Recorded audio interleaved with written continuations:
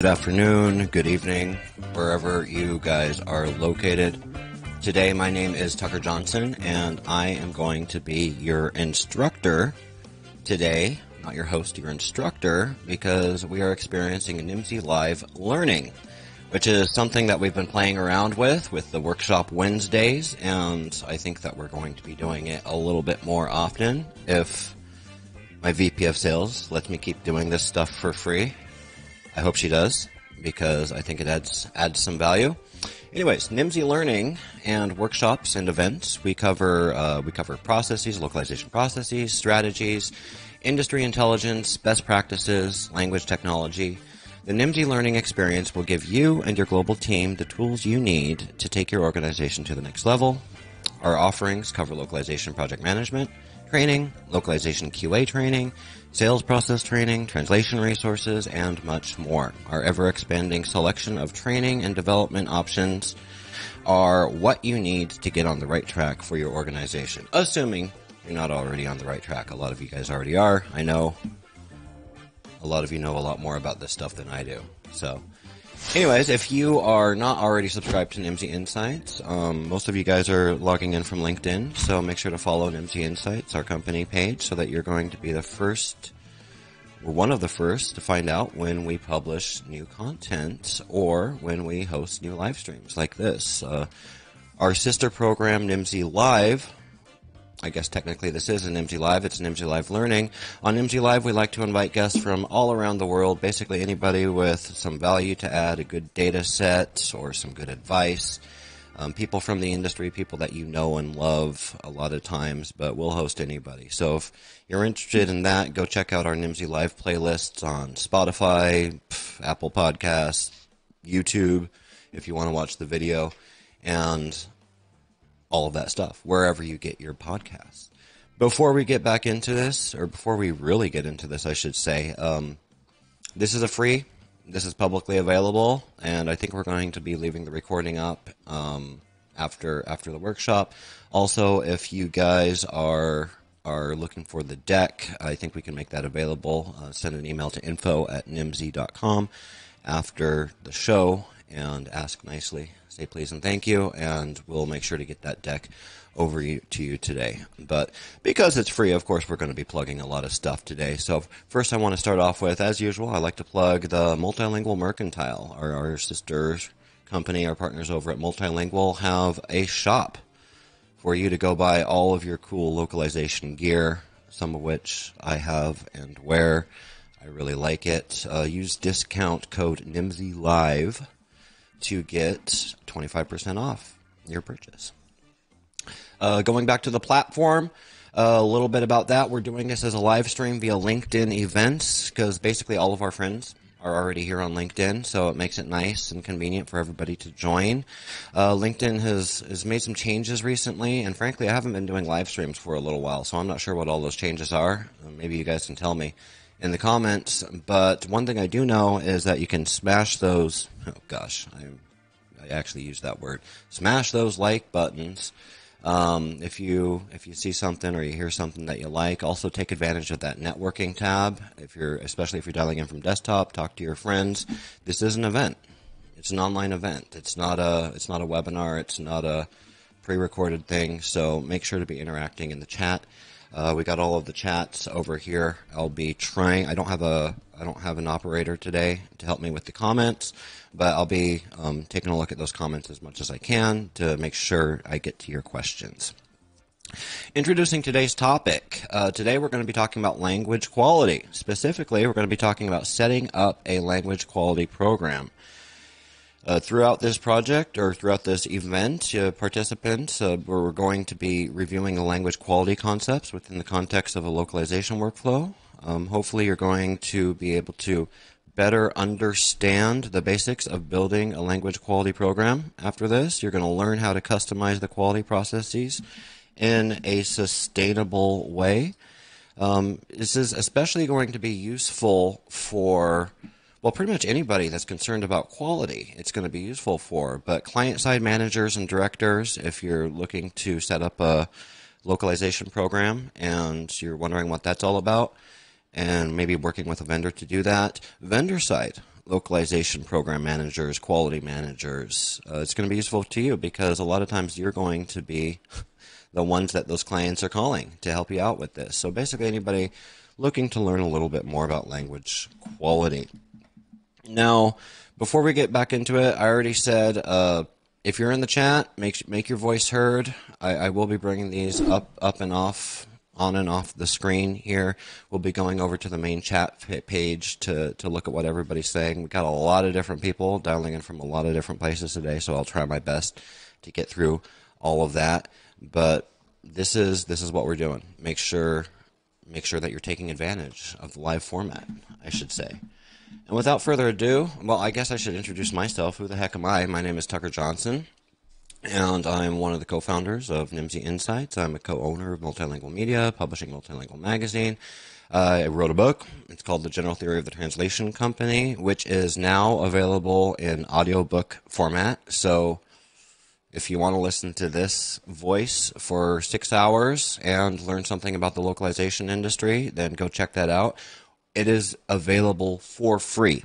You heard that correctly. It is available for free. There's a LinkedIn or YouTube playlist available via Multilingual Media's YouTube channel. And that is all thanks to our friends over at Lionbridge who sponsored that and made that possible. So if you want to listen to the General Theory of the Translation Company, go thank your nearest Lionbridge colleague because they made that possible for us.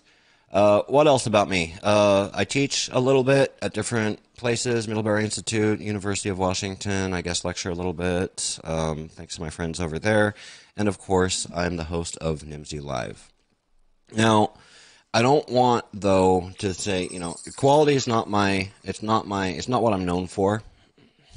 And I don't want to make it seem like I'm taking credit for, standing on the backs of others here. So big thanks to all of the Nimdzi, the entire Nimdzi team that's out there working hard to provide up-to-date research on the industry, working hard for our clients, providing that expert consulting in the industry, whether it's M&A advisory or auditing localization programs and making recommendations, all of the work that you guys do out there. And also, and I didn't check with her before bringing her picture up on screen here, but I got to give a shout out to my colleague Anna Colominas, who I've worked with for 10 years. Yeah, that makes me feel old. I've worked with her for about 10 years.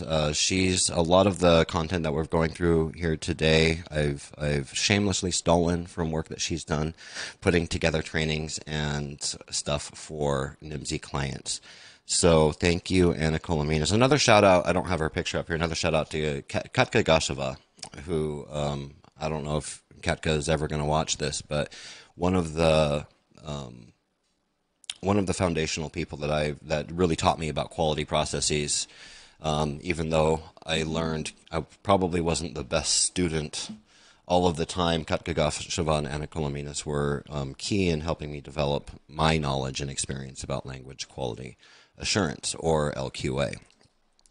What is in this workshop today? Who is it for? Like I said, this is for anybody who wants to learn about quality, client side, vendor side, translators, reviewers, linguistic testers, anybody. You are all welcome, and you all have unique perspectives to bring to this, so please make those perspectives known in the comments as we go through this together today. And also, I should say that this is the first time I'm ever giving this workshop, and it's kind of my MO. I like to give these workshops. I will be giving this for a client as part of a larger thing that we're doing with the clients next. I think within the next 2 weeks, I have a specific client that we're putting this together for, and I like to give these ahead of time as a live stream because basically it helps me practice, and I really like that. So if it's a little rough, then that's the reason why. Make sure to, like, for example, all of the fonts are screwed up on my presentation, and I don't know what to do about that. So dress rehearsal, everybody. So anyways, if you see anything that, any issues in the deck or anything that I've left out, let me know in the comments, and I'll fix that up so that when we deliver it for our paying clients, they get the full experience. without further ado, though, let's jump right into it here and take a look at, well, I should go over the agenda first. So this is part one. There's a lot of content to go over when we're talking about language quality. Today we're going to be talking about part one, which is defining localization quality in the first lesson. And the second lesson is the beefy one. That's the long one, split up into a bunch of different parts. We're going to be looking at building a quality process, split up into different phases: early phase, development phase, and the mature phase, which is taking a look at data and reporting and ongoing management and continuous improvement for localization quality best practices. In part two, we're going to be taking a look at kind of some more specifics, like some of the tools that we can use for language quality. I'm not a tools guy. My colleague Yulia Kukova is our tools person. Talk to her if you want to go over the whole language technology atlas that we put out. We'll be looking at machine translation quality, quality customization, cultivation, and just some general recaps, some do's and don'ts and best practices. So that's going to be next week on Wednesday when we do this. So if you like what you hear here, today, then make sure to go sign up. That event is already live on LinkedIn, so you can go sign up for that right now and be notified when we go live on that. So let's jump right in to lesson one, defining localization quality, and we'll get right into it here. I should not look at the comments because they're distracting. Yes, Michael, I have shaved. It's part of my weight loss plan. Lost several pounds by shaving that beard off. So, defining localization quality. What we're going to be going over today is subjective versus objective quality, the relationship between localization and quality. And I'm sorry, this is really bugging me with the fonts. Come on, Canva. Do better. Let me try something else here. Let me see if I can fix it. Ooh, that's better. I'm going to do it that way. Okay, duplicate.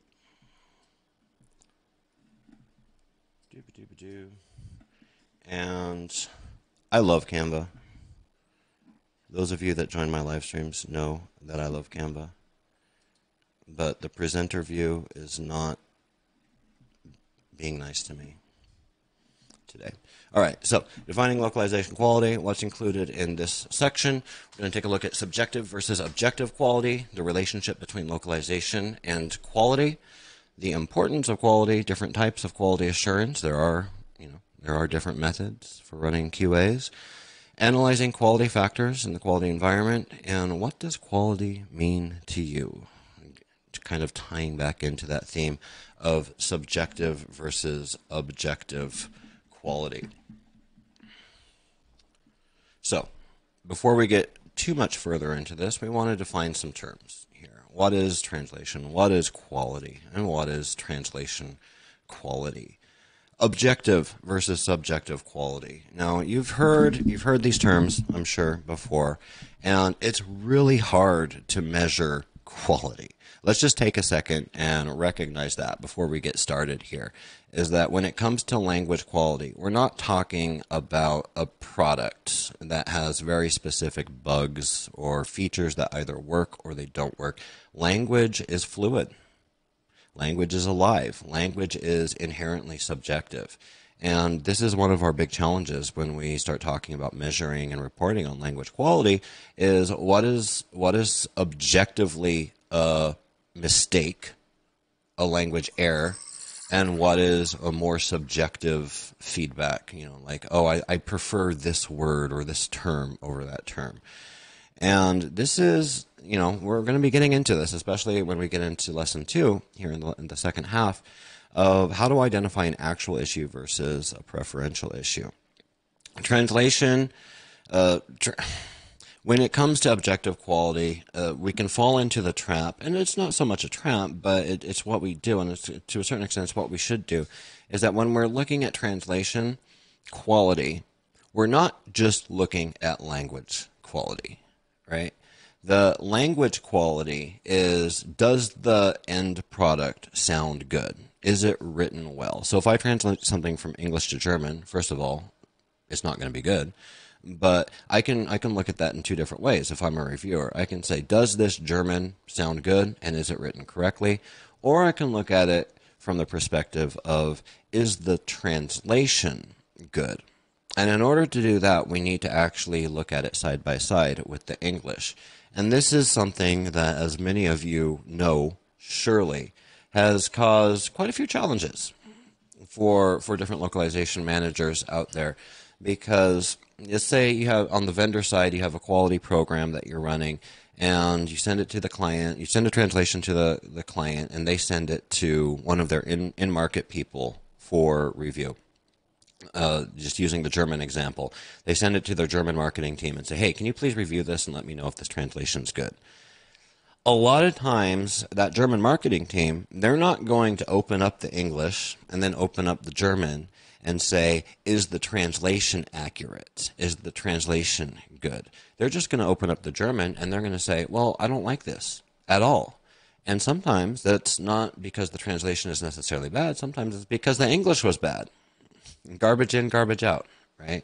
So we need to be careful when we're talking about translation quality rather than just language quality. Because then if we're talking about language quality, we can get into this whole conversation about transcreation or in-market copywriting, all of these different things. But that's not so much what we're talking about today. We're talking about translation quality. And we're also going to be using the Taos standards quite a bit.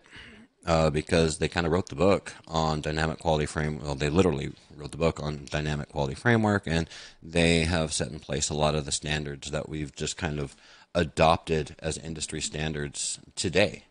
And a lot of people are using those. So translation, as I was alluding to, is the process of turning an original source text. So we refer to the English. Well, I say English. Wow, look at me being very U.S.-centric. Whatever the starting language is, we refer to that as the source text, and we translate that into the target text. And sometimes we translate that source text into many, many different target texts out there. In quality, the definition is essentially the degree of excellence of something. Does it fit the needs of the intended purpose that it was designed for? Is it getting the point across? If the text is meant to convey a message, then is that message being conveyed faithfully and accurately?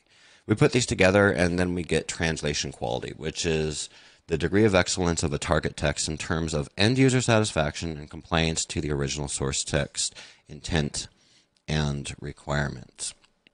Now, a running theme throughout this today is going to be what is quality, right? A running theme throughout this today is going to be what is quality. Geez, where am I going here? Sorry. This is what happens when I can't use presenter view. Because although I put these nifty little definitions right here, not everybody's going to agree.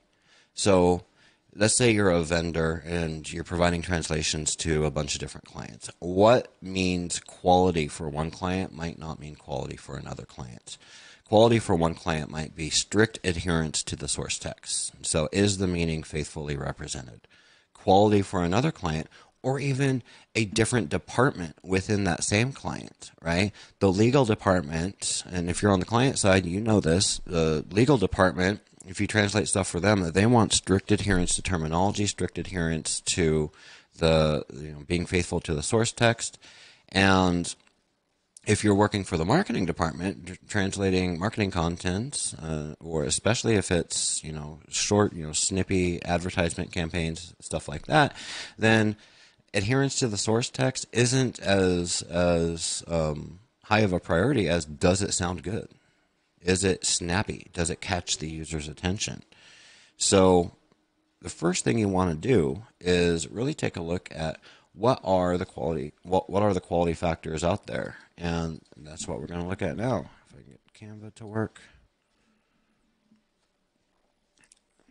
Oh, before we get into that, well, let's get right into it though. Before we get into that, let's take a look at the benefits of quality, because I've kicked this off just talking about quality. This is great. We all need to spend the next 2 hours or however long this is going to take learning about quality. Why is it important? And this is something for the linguists out there. Like this is a silly question. Linguists are owners, championed proponents of quality. If a job's worth doing, it's worth doing right. Right? Now, it takes a little bit more convincing for those of us project managers and people from other profiles, people with profit margins incorporated into our quarterly goals, essentially. Because in my experience as project manager and localization, quality, I was graded on profit margin. How much money did I make for the company? How efficient was I? Amongst other things. And sometimes margin can be at odds with quality. Quality, setting up a quality program and running multiple reviews when necessary, that is something that can definitely cut into your margin pretty quickly. And so therefore, quality is often one of the first things to hit the chopping block when you're under a margin crunch and need to shave some expenses off there. So for those of you project managers like me out there, why do you need quality? Quality gives you more ownership, greater transparency and brand awareness, trackable and actionable feedback, and, believe it or not, time and cost savings. All of these leading to increased customer satisfaction, increased user adoption, and more profitable and efficient project management. More profitable and efficient project management. How does spending more money on quality lead to more efficiency? How does it lead to more profitability? Well, I'll tell you, quality done right the first time is a heck of a lot cheaper and a heck of a lot more efficient than having to go back and fix stuff. Think about, let's use the example of print. Like print materials are, it's important to get the quality right the first time. Why? Because you're sending that translation to the printer and they're going to print 10,000 copies of something. Now, if there's a typo on the cover of the book or the brochure that you're printing and you've already printed 10,000 copies, you're not getting that back. You're not getting that money back. So that's going to be a lot of money to fix. Now, that's an extreme example. Not everything is print these days. In fact, most stuff is you can update on the fly. It's continuous publishing cycles and stuff like that. But still, think in terms of updating glossaries, updating style guides, updating TMs. A bad translation, if you're working with, I don't want to say a bad translator, but let's say a translator that's not delivering up to the standards that you would like them to be delivering, and you're not running a quality program, you're not being proactive about spending money, investing into quality, then it's going to take you a little while to figure out that translator is not delivering what you want. And by the time that you figure that out, maybe your translation memory is just chock full of horrible translations. Now you've got to pay someone to go back there and fix all of that. So when I talk about time and cost savings, that's what we're talking about here. Time and cost savings are real if done right for a language quality program. Now, we're looking at the whole language quality program throughout this workshop, but I need to call out there's different types of quality assurance because I've talked to a lot of different enterprise localization professionals who are either currently running a quality program or looking to implement a quality program. We talk to them all the time here at Nimdzi, and we start throwing about these terms like LQA. What is LQA, right? Language quality assurance, right? I don't know. Maybe it's language quality assessment, right? Two subtly different things. LQE, language quality evaluation. There's localization testing, localization review, and linguistic review. What's the difference between localization review and linguistic review? Well, I would say, if you put a gun to my head, localization review is reviewing all... It's reviewing the translated content in context and providing feedback on the full localization experience, whereas linguistic review may or may not necessarily be in context. Like, think if you're looking at product UI strings or something like that. The list could go on. I could put a bunch of different acronyms here and a bunch of different terms. My main point, though, that I want to cover on this is don't assume you know what you're talking about when it comes to quality. Just don't. And what I mean by that is you might know what localization testing is. You might know what localization review is and linguistic review and all of these things. But the working definition in your head may or may not be the same as the person that you're talking to. So if you're a vendor and you're talking to a client, if you're a client and you're talking to a vendor and you're talking about LQA, it always makes sense to say, stop. Like, let's slow down. All right, we're having a great conversation about language quality assurance, LQA. What exactly does that mean? And then you could just have a quick conversation about it. Make sure that you're on the same page, because you don't want to find out after the quality assurance has already been delivered, that you're not meeting those expectations of the clients, or that your vendor's not meeting your expectations that you thought were clear because you didn't take time. So going beyond just talking about what is LQA, we can actually, and we absolutely should, during those conversations, go deeper and say, what is quality? What is quality? And as I alluded to earlier, quality means different things for different people. And for different organizations, you're going to have different priorities. How do you find out what those priorities are? If you're a new globalization manager, director, you get hired by a startup tech company down in Silicon Valley. We'll just use that example. And they say, build me a quality program, or build me they don't want to say quality program. They're just say, build me a translation program. They don't even know localization. So they're going to say, I want to translate stuff, build me a program. And you want, as part of that, you want to implement a quality program. Well, what is quality? You need to figure that out. What is quality for that particular company that you're working in? One of the best ways that you can do that is talk to your internal stakeholders about that. Ask around. So if you're asking your internal stakeholders, then you're going to get the actual view of what are their issues, what are their pain points. So what are the most frequent errors that they're dealing with on a day-to-day basis? Like when they get complaints from their end users, what are those complaints about? Right? What are the complaints about from their internal stakeholders? What's the content like? Is it super dry and black and white, or is it highly creative content? Do we need to use different quality definitions? Like, should we have like one level of quality for help content and another level of quality for product content? These are all questions that we need to ask. Along those lines, we can take a look at different factors that are going to be where we would have less Julia, false positive. I need to turn that off. New setup, new studio, new setup. So my audio is not working necessarily well here.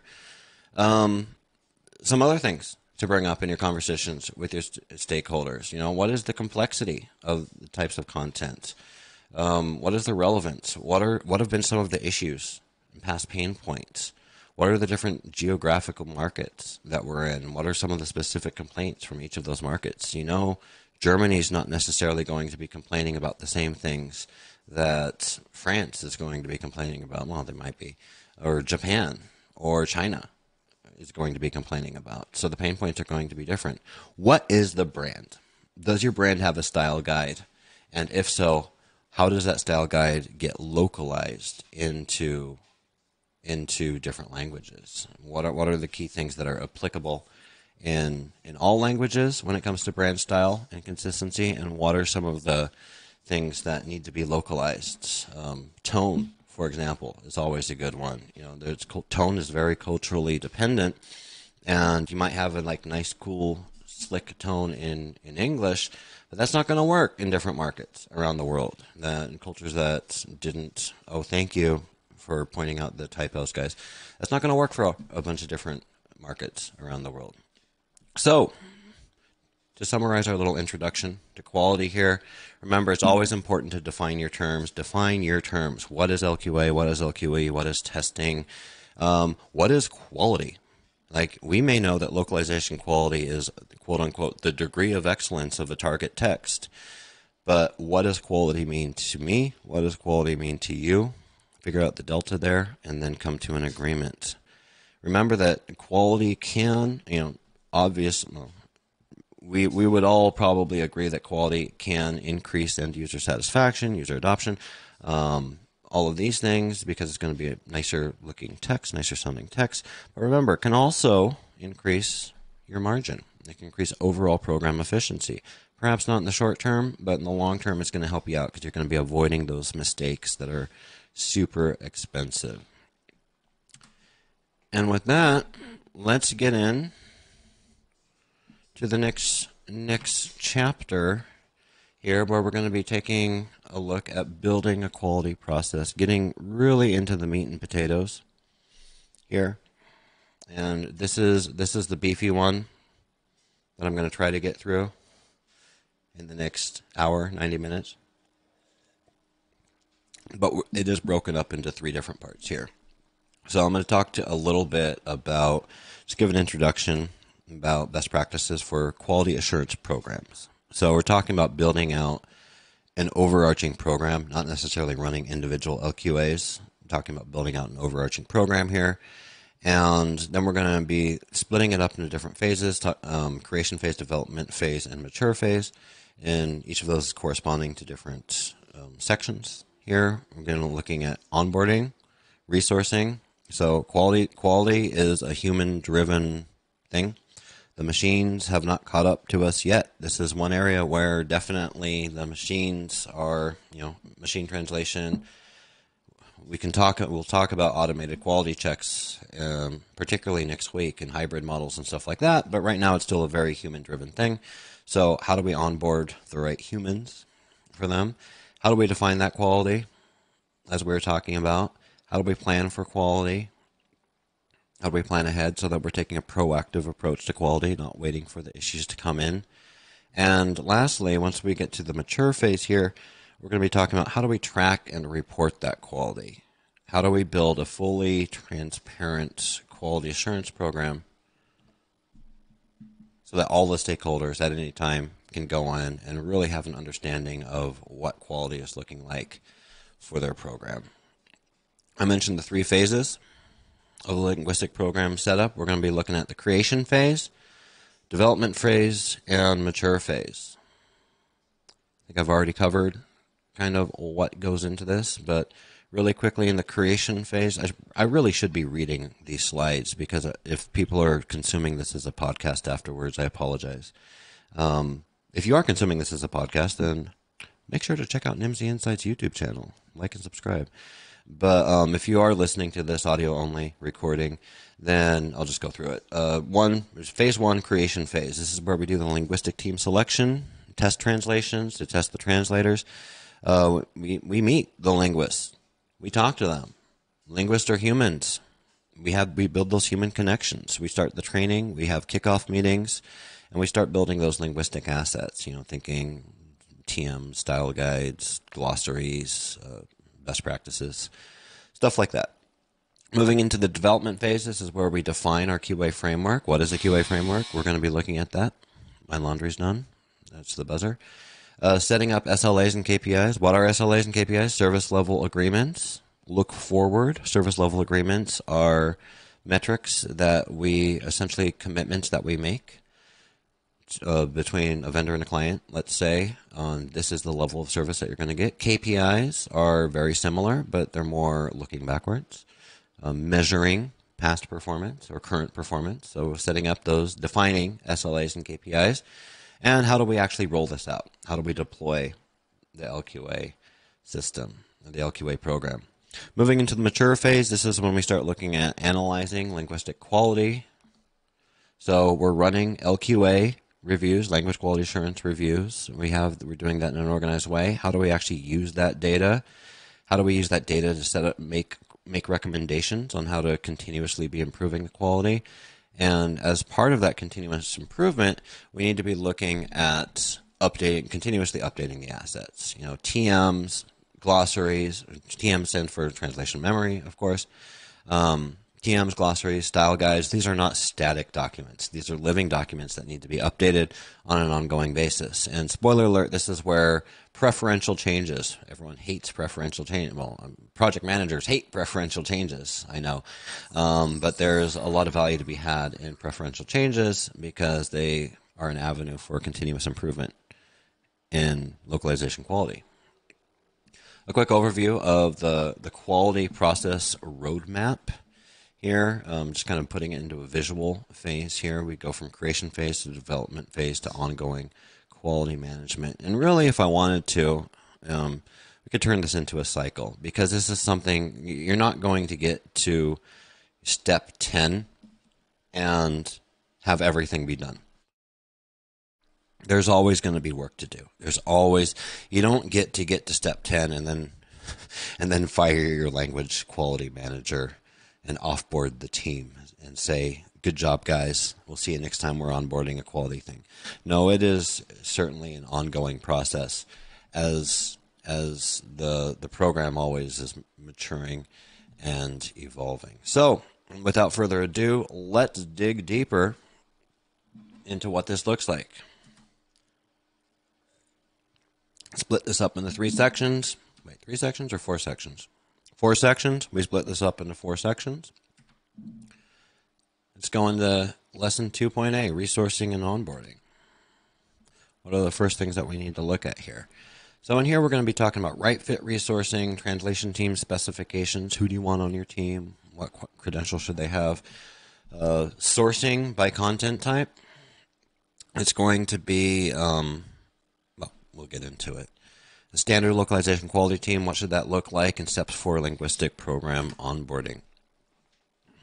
Right fit resourcing. What am I talking about? What is right fit resourcing? Well, I mean, in a sense, not to, be anticlimactic, but it's basically exactly what it sounds like. Are you getting the right people for your language quality program? Now, keeping in mind what we've already discussed, quality means different things for different people. It means different things. There's different priorities for different brands. So quality, the right people for one program might not be the right people for another program. So just keep that in mind. But in general, you're going to want to make sure that your linguists are committed. Not just your linguists, but everyone on the team. And we'll see a team structure in next slides here. But they're committed, they're accountable, transparent, predictable, qualified, governed. Now, qualified is the step where a lot of us kind of stop. Well, I shouldn't say a lot of us. Qualified is the step where I, in the past, have made the mistake of stopping when it comes to selecting team members, be it for anything, language quality assurance or anything else. And don't stop at qualified. Just because they have the credentials doesn't mean that they're the right fit for your quality program. You want to make sure that they're committed. You want to make sure that they're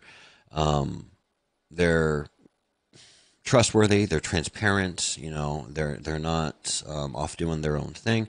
And you want to make sure that they're able to be managed. You want to have a governed, a good governance program in place to make sure that everything's running in a repeatable way, in a scalable way, and that information is filtering up and trickling down throughout the language quality program. Now, we can look at it in 2 different ways, too. We can look at it in terms of the translation team and the reviewer team. Translation is a different skill set, related, but translation is a different skill set than review.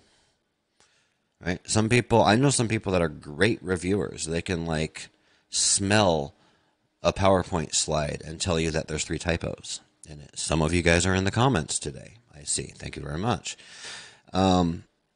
So don't make this mistake that a lot of us, especially when we're just getting into the language services industry, make, which is to think a linguist is a linguist is a linguist. Translation is not review, is not editing, is not testing, right? These are all different, is not post-editing. These are all different skill sets. So make sure that you have the right people for the job. What I have here up on screen is an example. It's an example of the type of team members that you'd want to get for a translation team or a reviewer team. So, a translation team, 2 to 5 years translation experience with the content type, experience with the CAT tools that you're using, on and on and on and on. Reviewer team, you're going to want, you're some senior linguists on there with quite a bit more experience. Generally, we can fight about this, but generally you're going to want a little bit more experience on that review team. If you have to invest in, the big guns, put those guys on the review team rather than on the translation team, because they're the ones that look at the content last. And you could fill this out with different roles as well. You don't have to stop with just the translation review team. I think the main takeaway here is that you want to be intentional about who you're inviting onto your team. You want to be intentional about how you're building the team. You don't just want to take the first CVs that come across your desk. You want to be consistent across the languages to make sure that the right people are doing the right work. Another way of saying that is you want to source the right linguists by the right content type. So if you're running a localization program, you're going to have different internal teams that, say you're on the client side, you're going to have different internal teams that are sending you content. You're going to get content from the marketing team. You're going to get content from the help, the support, user assistance, UA team. You're going to get content from the product team. If it's software, you can call that UI. Maybe there's a mobile app. Legal team, HR, all of these different stakeholders, they all have needs to translate. Now, not all content is created equal. It's not the last time you're going to hear me say that, which means you don't want the same person, necessarily, right? As a general rule, you don't want the same person doing your marketing content as is doing your legal content. Let's put it this way. Your stakeholders on the legal team don't want the same people translating the marketing content as the people translating the legal content. And certainly I could say the same about the marketing team. So keep that in mind. It's not just we're going to hire one translator and one reviewer for every language and be done with that. You're going to want to make sure that you're taking into account the different content types. So I've been talking a lot about the linguistic team. Who is what is this linguistic team? And now, who am I talking to when I'm talking about linguistic teams? Am I talking to the client side folks or am I talking to the vendor side folks? Well, as with so many other things, it depends. It really depends.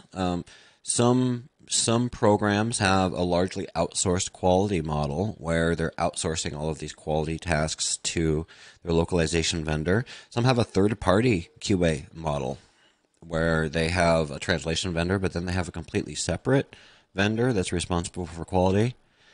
I have feelings about third-party QA programs. I can tell you privately, sometimes I generally don't think that they're that efficient, let's just say. Or, you could have, there's programs out there where a lot of this quality stuff is managed on the client side. They feel that quality is a core it's very important and it's not something that they want to outsource. They want to keep it in-house. And this could make sense, particularly for brands with, a strong brand identity. No one knows my brand like we know our brand. It could also make sense for larger companies with a global presence. If you have a team of brand experts on your marketing team in the Berlin office, then why outsource that review to a vendor? Because, of course, your marketing team over in Berlin is going to have a better idea about the brand than you. So all of that having been said, in general, you're going to want a language quality manager. You're going to want a separate person responsible for quality. So, I was giving a shout out to Anna Colominas earlier. Anna Colominas is an excellent language quality manager. And when I've worked with her before, she did not report to me. I would say I was the program manager, whatever I was. She was the quality manager. Now, she would work on all my accounts, but she didn't take orders from me. Much to my dismay. I would have liked it if she did, because there was this separation of church and state, right? because the ops guy is always going to be concerned about the margin, the efficiencies, and quality needs to be somewhat independent of that. So there needs to be one person that's their job, is managing language quality. They can't have goals around margin and efficiency and stuff like that. There needs to be some of this healthy conflict, competing values going on, this give and take, separation of church and state, as I call it. Now, under the language quality manager, you can have language leads. So generally you're going to want, and you can call these different things, language leads, language champions, brand ambassadors, country managers, market specialists, whatever you want to call it. But essentially these are people that are much how the language quality manager is responsible for the overall quality management program. The language leads, or the country managers, or language champions, those are going to be responsible for their respective languages. So you want one guy, the language manager, or gal, most likely, to be responsible for the overall quality program. You also want one guy or gal responsible for Slovakian language quality, right? So everything that goes into Slovakia, that market, gets reviewed, or perhaps not reviewed directly if it's a large-scale program, but that's the throat to choke if there's a quality issue, right? A lot of this comes down to accountability, like whose head goes rolling if there's a quality issue in Japan. Well, that would probably be the language manager for Japan, right? I'm not saying chop off heads, but it's a figure of speech. Under that, you have the review team, and this can consist of a bunch of different reviewers, especially for large-scale programs. You're going to want different reviewers for different content types. That's why you can't just have a language lead, because that language lead might not be specialized in all of the different content types that you're going to be translating. And, of course, the translation team under that. And the translation team should really be working very closely with the quality management team. And that kind of tells you, one of my challenges that I have with third-party QA programs is that I don't think they provide for that level of collaboration always. They can, but typically they won't provide for that level of collaboration between the actual translation team and the review team, the quality team. All of this, when we're looking at, because we're talking about onboarding here, when we're looking at onboarding the language quality program, we can think of it in 5 different steps, and I put these 5 different steps into a circle because it really is a continuous cycle. Because we start with the training, we develop instructions. Part of those instructions can be things like style guides, references. We'll have a kickoff meeting. A kickoff meeting with the language team. So we've onboarded, we've identified the team members, we've onboarded them. Now we're going to have a kickoff so we're all getting on the same page. We're going to make sure that there are channels in place for open, transparent communication, which is going to allow us to have a constant feedback loop. And if we think of this in a cycle, that feedback loop, that open communication feedback loop, that's going to be leading to ongoing training, updating the instructions, not a kickoff meeting, but ongoing syncs and update meetings. And I used to work on a program years and years and years ago where we would have once a year, what do we call it? A language summit or a vendor summit. And it was working for a large client. And we would get we would invite people from each language team, and we would invite people from the client. We would invite people internally, project managers and linguists alike.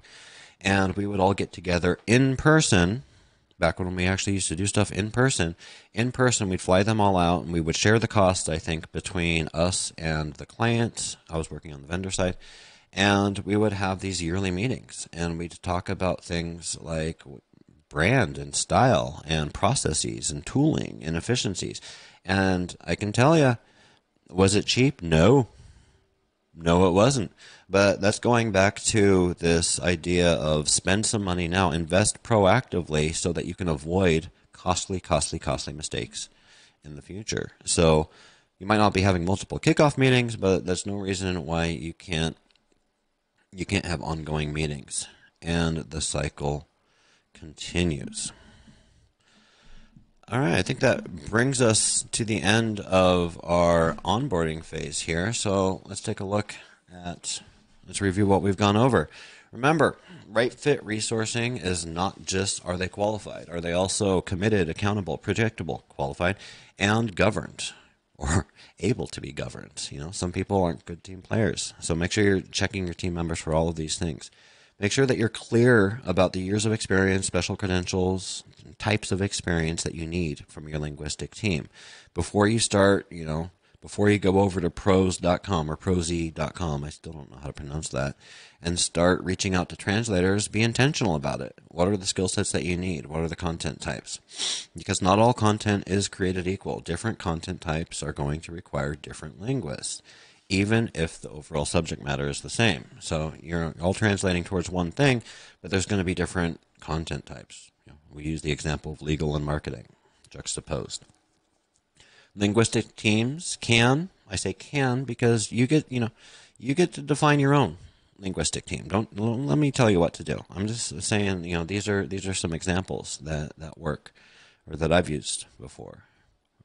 And they can consist of a quality manager, language leads, or country reviewers, market champions, reviewers, editors, translators, subject matter experts. You get to build that for yourself. Build one that works for you and your program. How do you understand what works for you? And we go back to that first lesson there. You know, ask your stakeholders, what are their pain points? You know, ask your internal people if you're on the client side. Talk around, you know, ask around, and figure it out. Don't just assume. Don't make the mistake of assuming what works for one program will work for all programs, essentially. And lastly, we reviewed the steps, which is really a cycle of onboarding a linguistic program, or maintaining a linguistic program, or creating trainings, instructions, kicking off the program, deploying ongoing communication channels, and providing that constant feedback loop. So this brings us in here to our next section. We've covered the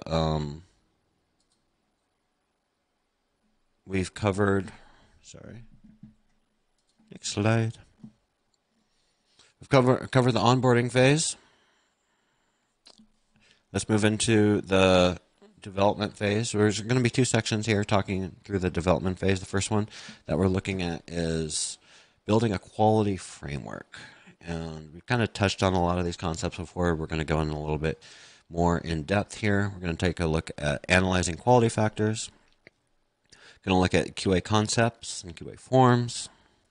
So really defining what is quality and putting numbers to it, right? So what are the concepts and how do we put those into an actual QA form that is going to be filled out during the LQA process? Part of that is defining error types, severity levels, and really defining the weights, penalties, and thresholds for different issues and different errors that may come up. Now, wow. Lots of information on this slide, and trust me, as I was putting this deck together, I was wondering how much time am I going to spend on this slide, because I could spend a lot of time on this slide. You don't want to do that, though. But this is really, you know, kind of building upon what we've been talking about a lot up until this point, which is taking a look at the different factors affecting quality and the different content types. Not all content types are created equal, so they're going to take different types of review, and there's going to be different recommendations. So for those of you listening over there on Spotify, we have a table here, 4 columns. With first column is content type, second column is the description of what that is, like what is included in that content type. The third column is the review type, so what type of review, or LQA, language quality assurance, should that get? And the fourth column is the localization and review recommendations. Let's just go through a couple here, just to take a look at it. So we see the first row here is we have the content type is user interface, so UI. So it's a software product, either desktop, mobile, whatever it may be. And this description is UI. I mean, that's pretty self-explanatory. The review type, we're going to be taking a look at standard review.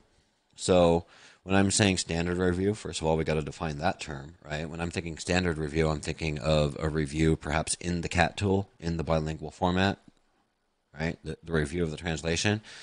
And it's also going to need an in-context review. So, all right, we reviewed it in the standard review, in the bilingual format, in the CAT tool, presumably. Now, let's review it in the native format. So we're going to take the translated strings, put them back into the UI, and then we're going to have someone either click through the localized build, we're going to recompile the whatever it is, or we're going to have our nerdy friends on the engineering team recompile that and take screenshots for us and send those to the reviewers, which is usually a really good option, because that way you don't have language. Let the reviewers be reviewers, and don't let the reviewers be messing around with SDKs and stuff like that and building their own localized versions. And test cases.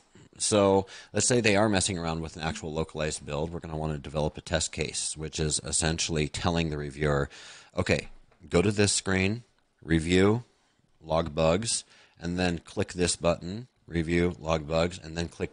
So it's going to make sure that the test case is what makes sure that the reviewer is being intentional and comprehensive and able to locate those strings for review. This is especially important during updates, because if the product's already 99% translated and you send an update, well, the reviewer doesn't want to review the whole product again. They want to go directly to those strings. And some localization review recommendations for that is short, concise, accuracy is key. For some languages, most suited content for machine translation post-editing. That's true. UI is a good candidate for machine translation with post-editing for a lot of languages and a lot of situations. The user interface is usually very high visibility content, so spend some extra attention on it. Conduct those regular audits. That would be highly recommended. And more weight's going to be given to accuracy and consistency error types in the QA framework. And we're going to see what that QA framework looks like here in a little bit. And the table goes down. We have the same for documentation, instructional, user assistance, online help, marketing, legal, multimedia, transcreation. I will remind you, info@nimdzi.com if you want to request a copy of this deck, or I'll give you 10 seconds to take a screenshot right now. I know you guys are. That's just fine. 5, 4, 3, 2, 1. Too late. We're moving on. All right. So, QA concept and QA forms. Now we're getting into, we have our Taos logo down on the bottom right. Credit where credit's due. Our friends over at Taos, they do many things over at Taos. If you like language and linguistics, linguistics is one of your favorite words, and one of your second favorite words is data, then go over to Taos and check out what they're putting out. Or go check out, I've had Yop on the program, Nimdzi Live, a couple times, I think. Go check out some of our past Nimdzi Live streams. And I think Ann Mai is going to be on the program in September as well. We scheduled that one way out. So, but they're always doing interesting stuff over at Taos. But one of their big claims to fame and their foundations here is the dynamic quality framework, and really, defining what is language quality and setting industry standards on this. So we can follow a lot of what they're doing over at Taos without having to reinvent the wheel. So one of the most important things is the DQF MQM frameworks. So this is, as I mentioned before, DQF stands for Dynamic Quality Framework, and MQM stands for Multidimensional Quality Metrics. I am not going to pretend to be an expert on either of these, but there are experts on the Nimdzi team, If you're a Nimdzi partner, reach out, schedule some office hours with us, and we're happy to go through those, or actually set up a workshop with your team that goes over these with someone who doesn't know what they're talking about when it comes to DQ, FM, QM. Essentially, in a nutshell, though, what we're talking about here is dynamic quality framework is what we've been saying all along. Not all content is created equal. Referencing the previous slide, there's going to be different practices and processes for different content types, but there's also going to be different expectations for different content types. And we'll see more on that in a couple slides as well. My big thing that I'm not going to get into today, because today we're talking about language quality, kind of setting up a solid foundational language quality program. But more and more, the folks that we're talking to about quality here, particularly on the client side at Nimdzi Insights, when people call us and want to talk about quality, they've got it. They've got the DQF, MQ, they've got all of that stuff. They've been doing it. They've got a mature, what you'd call a mature localization quality program. And now they're looking at how do we bring in the user? How do we bring the end user into the loop? And this is something that more and more programs are starting to do with customizing their quality programs with some sort of user experience element or sentiment rating. There are automated tools, particularly if you have large volumes or you're a well-known brand. There are sentiment analysis tools out there that can kind of give you snapshots that in an automated way, using AI, that can give you snapshots of what is your brand perception in different languages out there. There are focus groups, there are user surveys. Here at Nimdzi, we run focus groups and do polling and user surveys with end users of different products across languages to understand how is the language. Essentially, the answer that we try to do, and this isn't, I'm not trying to plug an Nimdzi here, I'm just saying, like, this is one thing that people are asking for out there, which is so the localization is accurate, it's fluent, it's grammatically correct, it's all of these things. We know that because we have a mature language quality program in place, but how is the language, the localization, how is that affecting the end user experience, right? That's the question that a lot of folks are looking to answer right now. And it's a very, very fascinating question to try to answer. So, and it can vary. To the last point here, it can vary depend upon whether, what content type it is. No one cares about the user experience so much from, translating end user license agreements than they will if they're translating, the product UI. You want your app to have your app phone. You want your app to have a good user experience. Your help content, well, you still want your help content to have a decent user experience, but let's be real. If someone's reading your help articles, they're already probably irritated because your product's not working. So invest more in that product localization. Looking at a sample QA form. So talking about, running LQAs.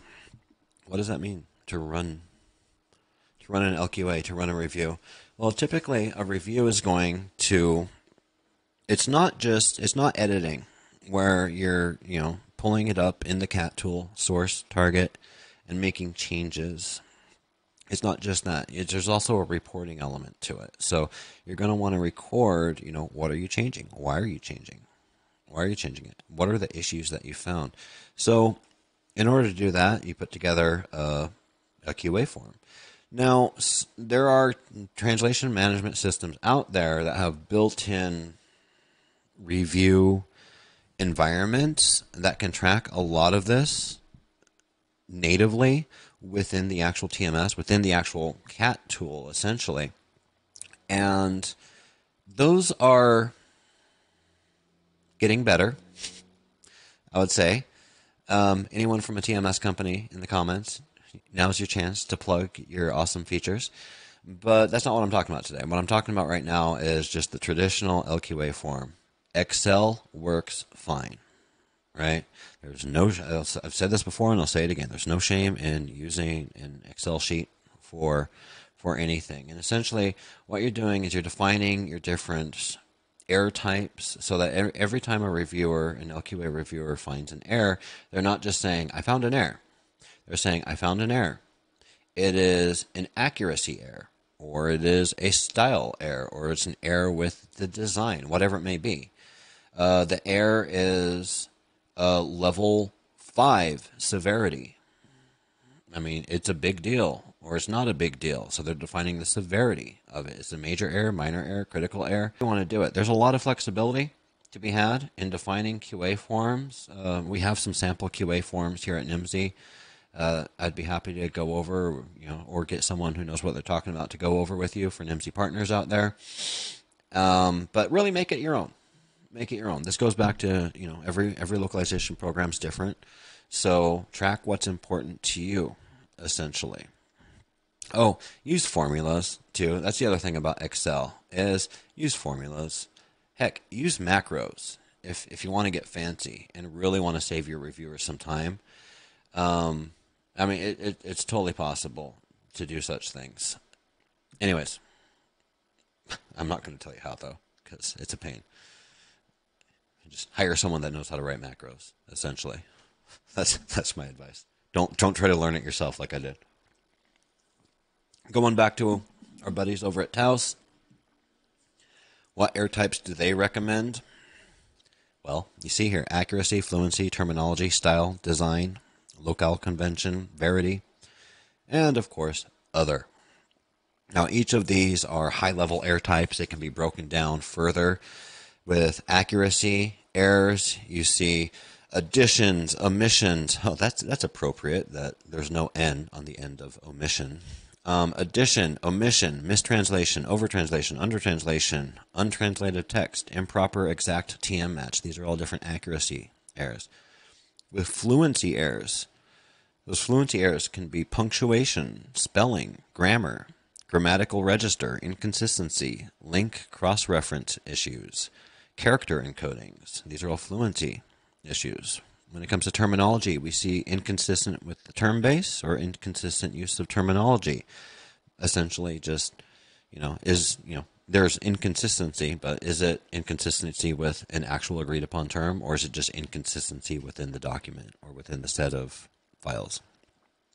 Style error types can include awkward style, not adhering to the company style, inconsistent style, third-party style, unidiomatic.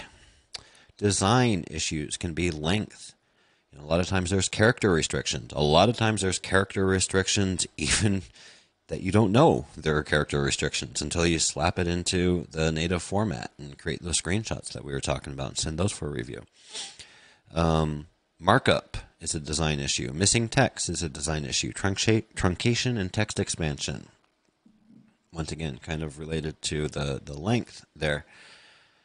Locale convention. These can be things like address format, date format, currency formats. A lot of internationalization issues in here if they're not caught in the internationalization phase.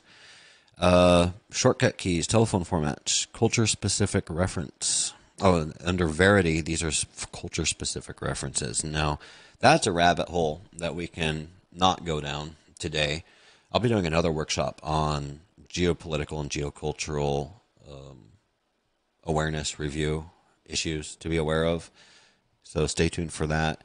But culture-specific references are things like, a one-to-one translation for a very culturally specific reference might not always work. Or the example I always use is, if you're translating, one time I was working on a project, we were translating an app about food and drink, right? And we just have to take out all of the references to alcohol in, I want to say Saudi Arabia, or in Arabic, let's just say, because nobody drinks in Arabic-speaking countries, supposedly. So, things like that. Culture-specific references are getting more and more complicated these days. They're all over the place, but it's something to be aware of, and that's why Taos has it as a specific error type. Looking at error severity levels. So you saw on the sample LQA form that we had earlier, major, critical, or critical, major, minor, neutral errors. And we can define these into different severity levels, severity 1, 2, 3, and 4, with 1 being critical, 2 being major, 3 being minor, and 4 being neutral. And then there's a fifth error type called kudos, right? Once again, these are from Taos. Go check out Taos, get more information. But essentially here, the critical errors are like, oh no, this needs to be fixed. This is something that, like, someone's going to die, or the product's not going to work, or, it's breaking it. Like, it's critical, essentially. Major, one step down, so things that are misleading or confusing the user. There's a typo, awesome. Or have a significant change in the meaning. Think like the translator wrote does instead of doesn't. That's a major error, because it fundamentally changes the meaning of a sentence to the opposite, right? Minor errors, these are things that are going to mislead or maybe confuse the person. But I mean, they're definitely errors, right? They need to be reported. Severity level 3s. It's going to decrease the quality. It's going to decrease the fluency, but it's not fundamentally changing the meaning, or it's not breaking the intent, essentially. Neutral errors are basically used. You can think of like preferential changes are going to be logged as neutral. These are changes that you don't want to count as errors, but they're suggestions for improvement. Let's just say. So you don't want to like grade down the reviewer or the translator, but it's like, hey, I think we should do it this way. And of course, kudos. Kudos are great. Kudos are where a reviewer gets to tell the translator, because the reviewer is going through and just saying, hey, translator, you made this mistake, you made this mistake, you made this mistake, you suck, right? And kudos are a way to kind of soften that message and say, hey, attaboy, attagirl, good job. You did a good job with this one, so it's not all bad. That's why I like, and I always encourage, if I'm working on a project, always encourage the reviewers to leave kudos wherever possible. From a trust and team cohesion standpoint, it just makes things go smoother. Talking about penalties and thresholds, now we get to look at, all right, so we have error types. We have severity levels. So what, right? The point of an LQA, filling out an LQA form, is at the end of it, you're going to get a score, right? We saw that, if we go back, we saw that on the cover sheet here, where you get a final result and you get a final score. And of course, these are going to be formula driven. Well, what are the numbers driving those formulas? The numbers driving those formulas are coming from here, the penalties and thresholds, and the weights that you assign. And this is where the dynamic part of the dynamic quality framework comes in, is you might want to assign a heavier weight to a stylistic error, stylistic category error for marketing content than you would for legal content. No one cares if your legal content is stylistically fluent. They care if it's accurate, right?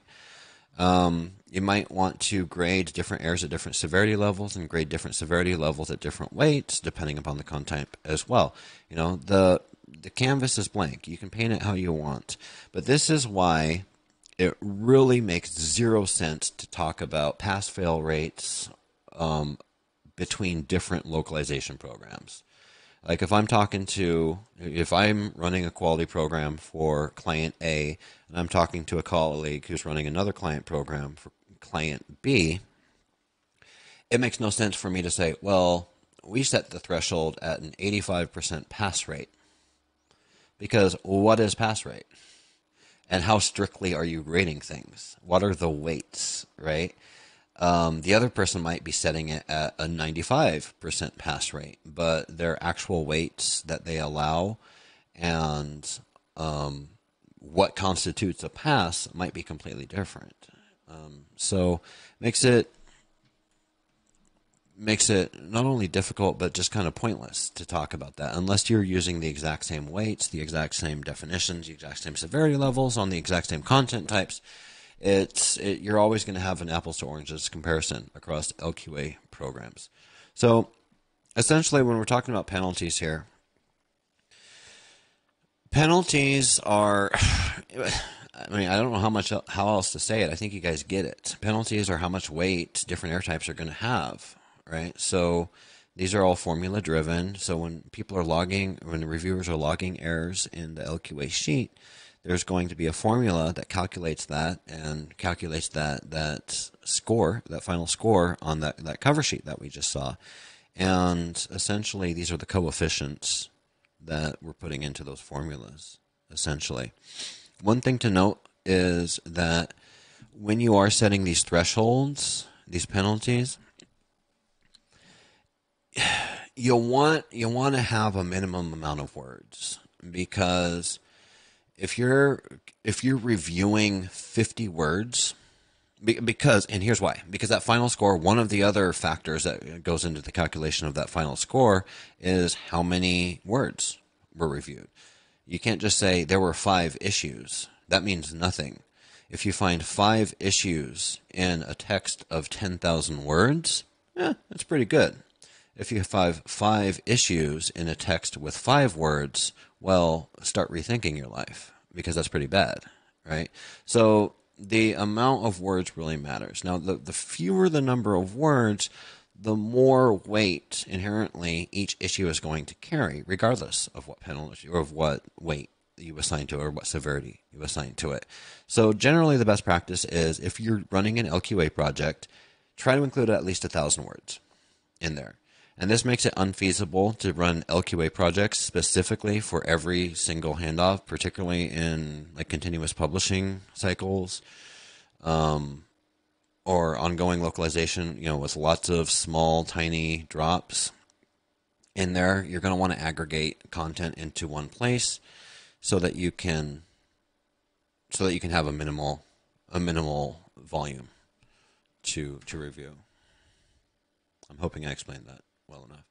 So, for consideration, different types of contents require different types of QA. I've said it many times. Industry standard QA concepts like TAUS are a great place to start when developing structured QA forms. QA forms should be standardized and formula driven when possible to allow for apples to apples comparisons between review cycles and between languages. Some errors are more critical than others, and that's why issues should be logged according to severity level. Critical, major, minor, neutral, and kudos. Defining structured weight for error types and severity levels feeds into the final LQA score. And thresholds for passing LQA can be defined based upon language content type as well. So that kind of brings us to the end of section 2B here. Next, we're going to be getting into, we're still in the development phase, but we're going to be looking at quality assurance planning.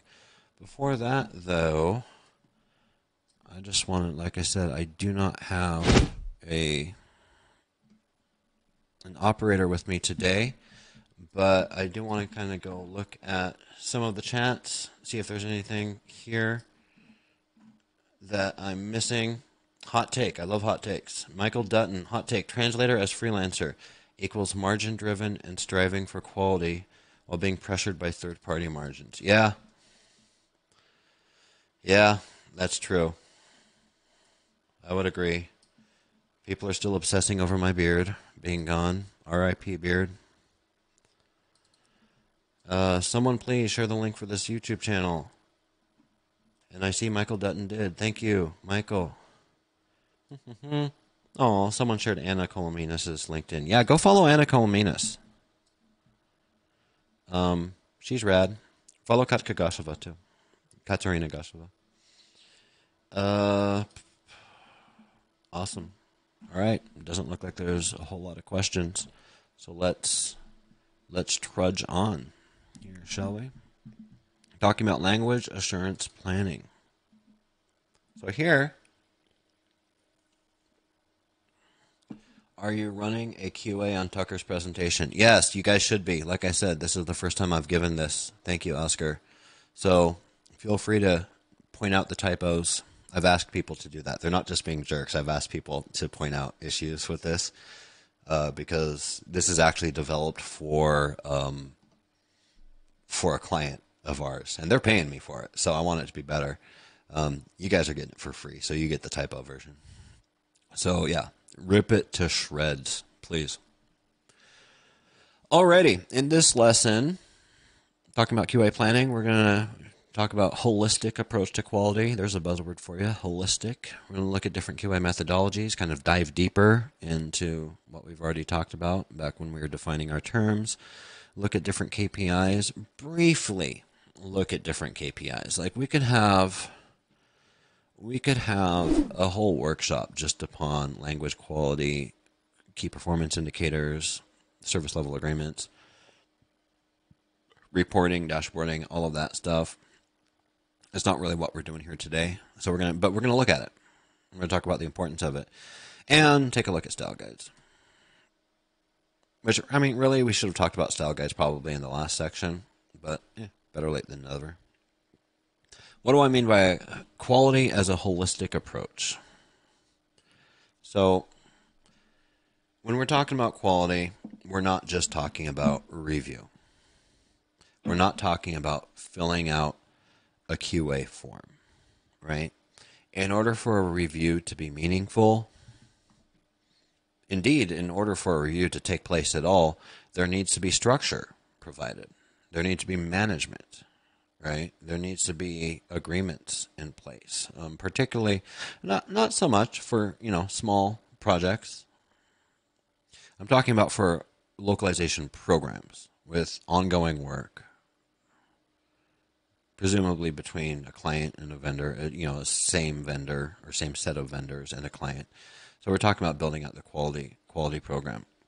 So this is, and there's different tools that can be used for this. So quality management, you can, I say Jira, just because Jira is the one that everyone knows, right? But you can use any bug tracking tool for quality, for logging bugs, logging issues. Like I said, there's no shame in Excel. There's really no shame in Excel, right?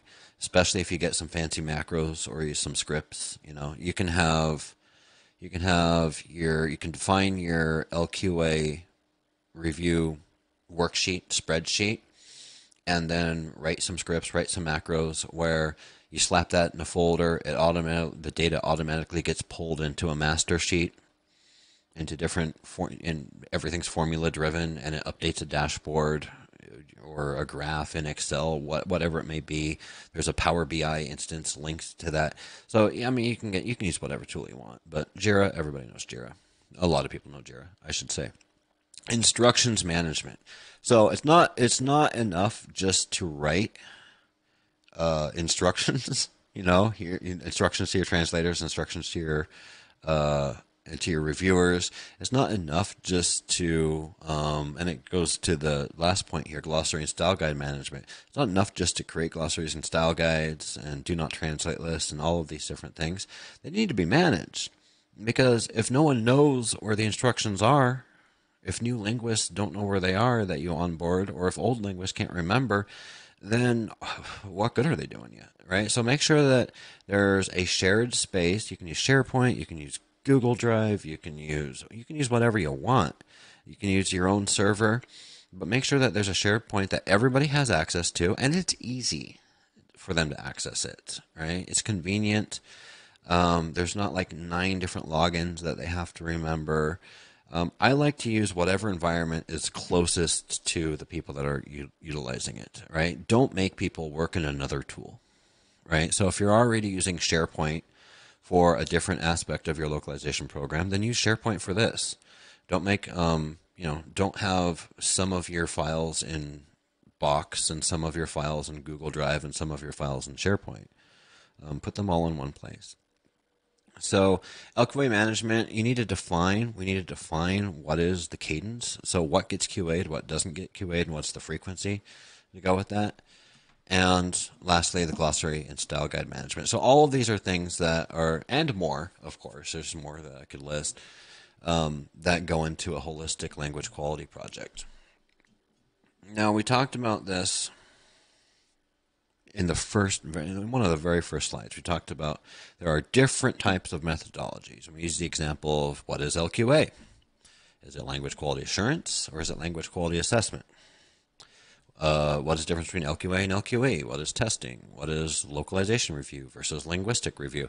All of these different things. So now we're going to go a little bit deeper into this, talk about standard review, stakeholder feedback, testing, in context, user groups, user surveys, self-certifications. Let's look at more on the next slide. So this is another beefy one. Get your screenshot software out if you want to copy this. Or info@nimdzi.com. Request that deck if you want. And whoever is answering the info alias probably hates me right now. I'm sorry. So some different types of QA methodologies, and I'm not going to read every single cell in this table, but for those of you listening, I will describe it. So we've got a table with 6 columns here, broken out by the QA method, and then looking at what type of QA is that, and then the what, why, how, and when of it. So we've talked about this standard review previously.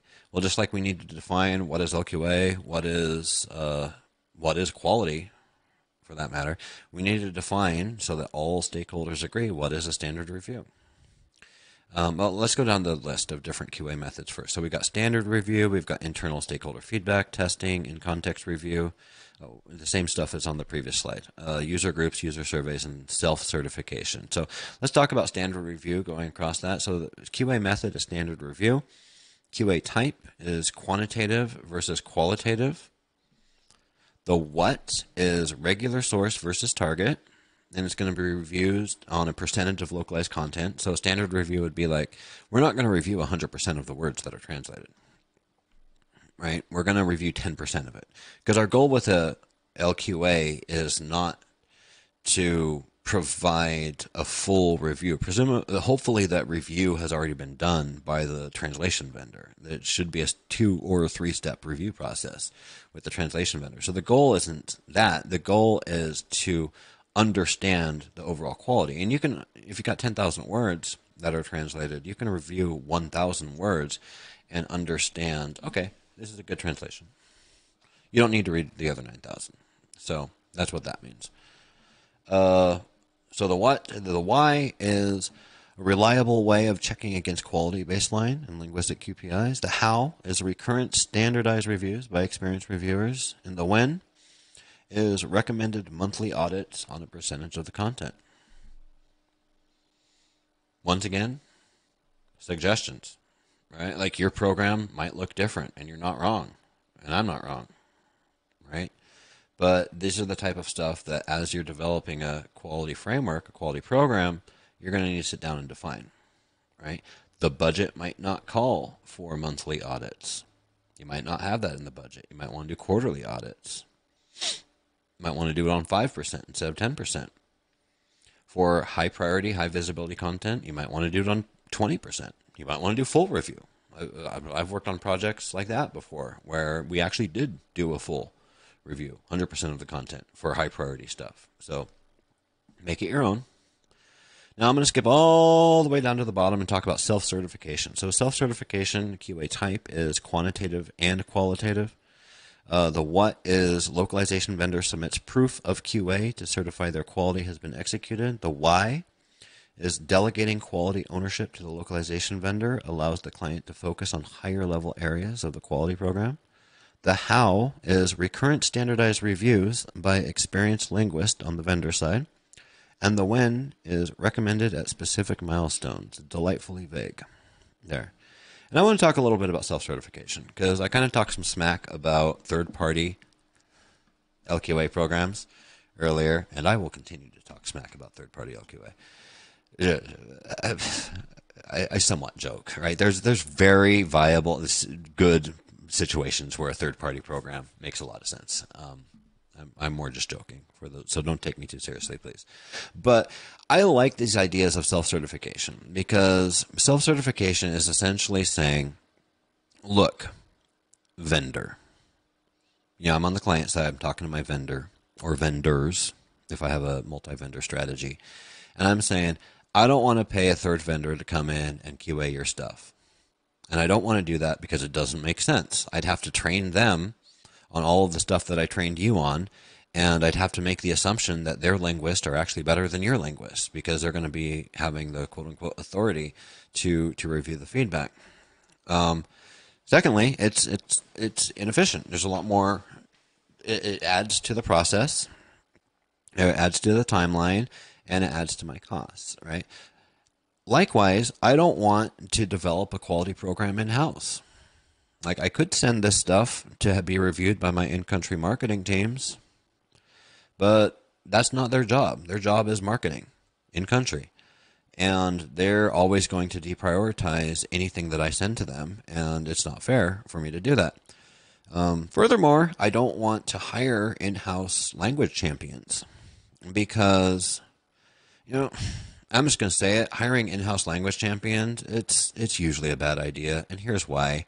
Because, once again, you're making that assumption that one person that you hired to be your, Spanish in-house language champion, that one person is actually better qualified, better experienced, and better than all of the people on your vendor side, right? And just the odds of probability are that if you hire one person, just the probability dictates that that person's not going to be better than all of the experts. We went through the list: the language quality manager, the language lead, the review teams, the translators that are working in your supply chain.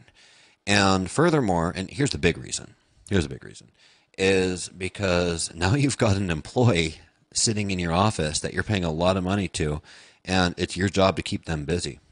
Every hour that they don't have something to review is an hour that you're paying them not to do something. So it adds to the complexity that you now have an additional person whose time you have to manage. And it also adds to the risk that depending upon where you are, what your company's policies are, and what market or country and regulations you're subject to, if that person isn't good, well, now you got to get rid of them, and that can be challenging. It can be challenging, and it's heartbreaking. It's bad for morale to be hiring and firing people all the time. Better to let the vendors take care of it. Make it the vendor's problem. Make it the LSP's problem. But this idea of self-certification is saying, hey, I'm not going to hire a third-party LQA vendor. I'm not going to build something in-house, but I want you to self-certify. I want you to self-certify your quality. And here's what that's going to look like. It's going to be built largely on trust, or I'm going to trust but verify, right? Here's what that's going to look like, is you're going to run, all of that stuff that we had on the previous slide here, right? A few previous slides ago, I should say. Oh, shoot, now I've lost myself. Okay. All of that stuff that we had before, it's going to be 10%, of the content is going to be reviewed on a monthly basis, quarterly basis, whatever it might be.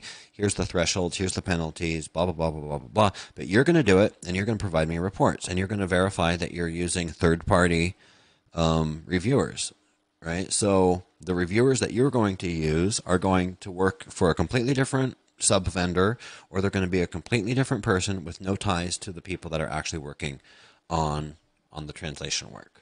So that's what self-certification is. And when you roll out a self-certification program, originally you're going to want to, be pretty nosy and reviewing everything, and like I said, trust but verify. So heavy on the verify when you first roll it out. But the idea is that over time you can stop verifying so much, and it turns into, instead of reviewing every little thing, you're checking in once a quarter to make sure that your vendor's still doing what they're doing, and it becomes more of a trust-based thing. Saves time. It's efficient because you've got your vendor worrying about it, not you. And you don't have to worry about onboarding another vendor. You don't have to worry about bickering between vendors, because if you hire a third-party LQA vendor, it bears saying, if you hired a third-party LQA vendor, that vendor, what do they want? Do they want to be your third-party LQA vendor in 5 years? No, they want the translation. That's where the money is. They want the whole shebang, right? So we already have a situation where there's a conflict of incentives, right? You have a QA vendor that's essentially incentivized to find issues. Not incentivized necessarily to make sure the translation is great and the program's running smoothly and efficiently, but they're incentivized to find issues. And let's be real, they're incentivized to make that other vendor look bad because they want to steal that work one day. So, so there's a practical piece of advice for you all out there. If you ever are hiring a third-party LQA vendor, put it in the contract. Like, tell them, look, you're not getting the translation work ever. If we hire you as an LQA vendor, you're not getting the translation work. Takes that incentive to make the other vendor look bad right off the table. So that's my advice to you when it comes to third-party LQA. All right, I've ranted enough about self-certification and third-party LQA. I want to talk about not all languages being the same, at least when it comes to measuring quality. Now, originally this slide says not all languages are created equal, which I'm like, well, that's going to get me in hot water. So not all languages are the same because, of course, all languages are equal. They're all great, but they're not the same. And we're going to talk about this in terms of language maturity. And by maturity, I need to be clear here. Because the intent is no disrespect towards every language is beautiful. Like I just had Tim Brooks on Nimdzi Live last week. I think Tim Brooks runs the Endangered Alphabets Project, and he does a lot of work. And I think their fundraiser, their spring fundraiser, is still open. So go donate if preserving endangered languages is something that's important to you. But not all languages have the same level of maturity. I mean, just think of it in terms of this. There's languages that have highly codified. I just want to make sure we're still streaming here. Are we still live? My thing went dark. Someone tell me in the comments, and I'll keep talking. There's languages that have very mature dictionaries, governing bodies that say this is the correct way to do this language. This is not the correct way to do this language. Here's the spelling. Here's the scripts. Here's the grammar, and everybody can agree on it. There's also languages out there that just don't have dictionaries. Like there's no standardized ways of spelling things. And those can be more challenging to QA. So that all needs to be taken into account. And so the example that I have here is, how do you spell Nimdzi? Right? Nimdzi is, okay, thanks, Bob. Nimdzi is a Fanti word. It's a language dialect from West Africa, and it's a Fanti word that means knowledge. And when we decided to name our company Nimdzi, we were like, well, how do you spell Nimdzi? I don't know. And nobody could really give us a straight answer on that. In fact, nobody could even really give us a straight confirmation that Nimdzi means knowledge. Yeah, it does now because we say it does. And that's our story.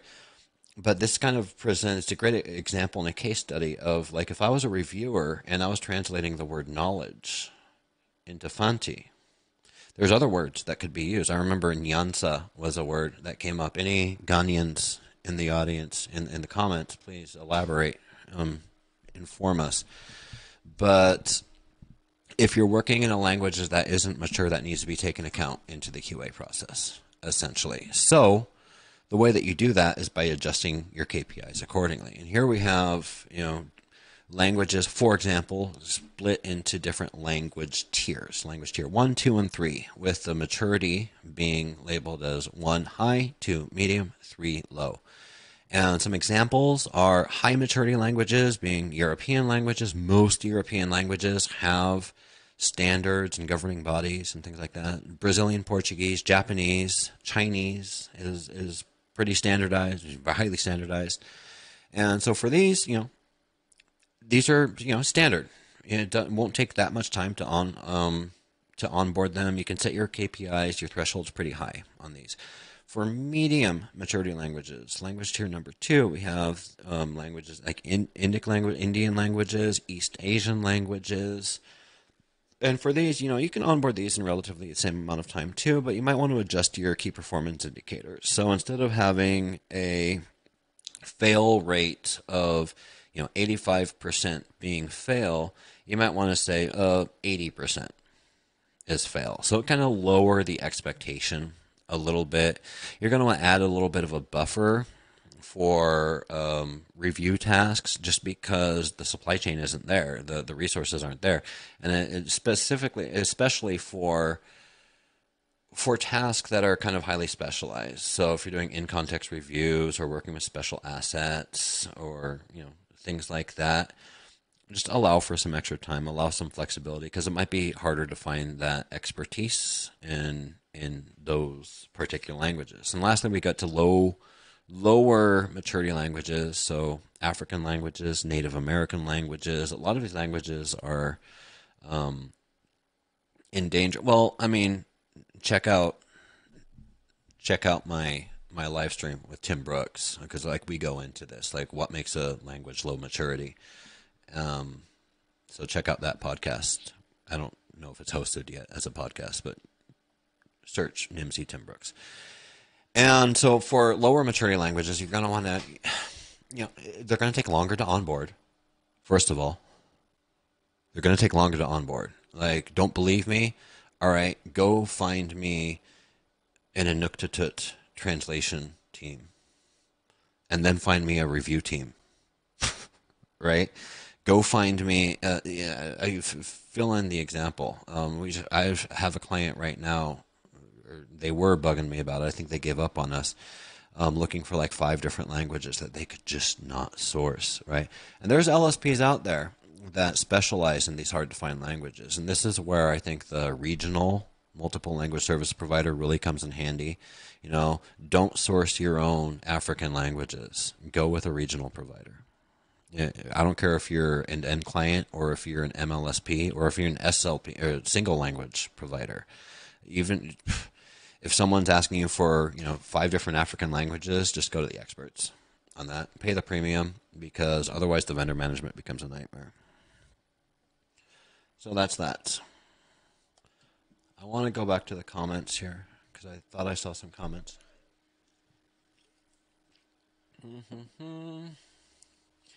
Will you mention some alternative solutions, alternative to Excel?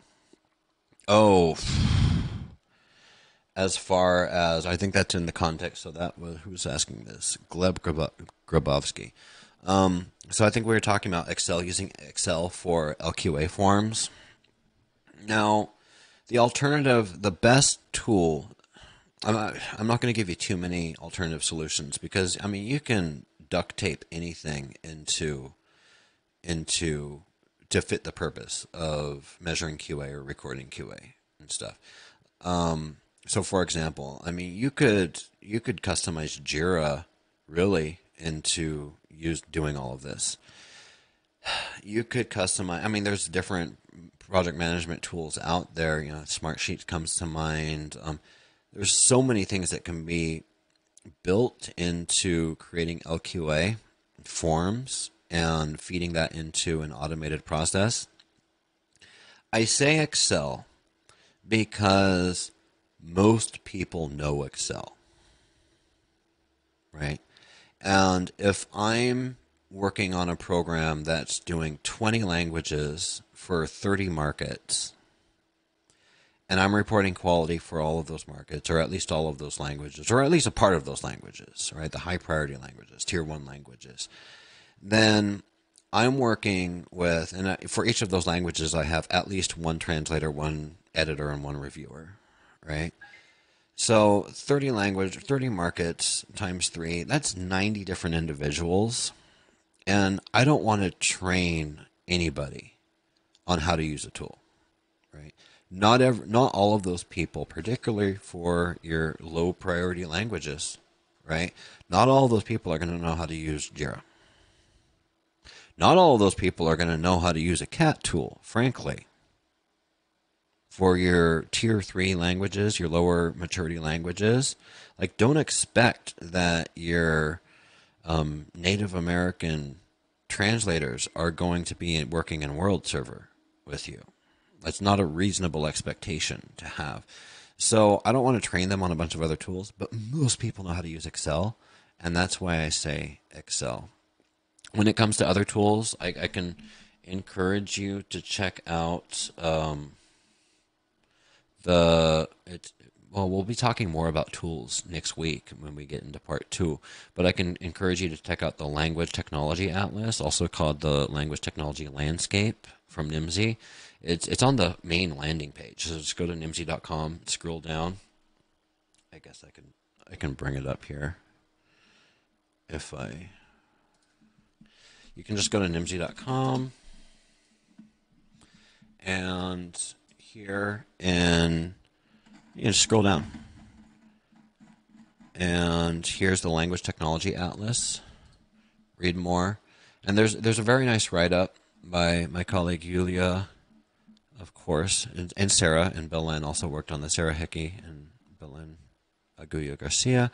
And this splits out language technology. So I think we've identified like over 700 different technologies and broken them out into different categories. So translation management system, integrations, marketplaces and platforms, interpreting, BMSs, audiovisual, machine translation, speech recognition, and ding, ding, ding, ding, ding, quality management right here.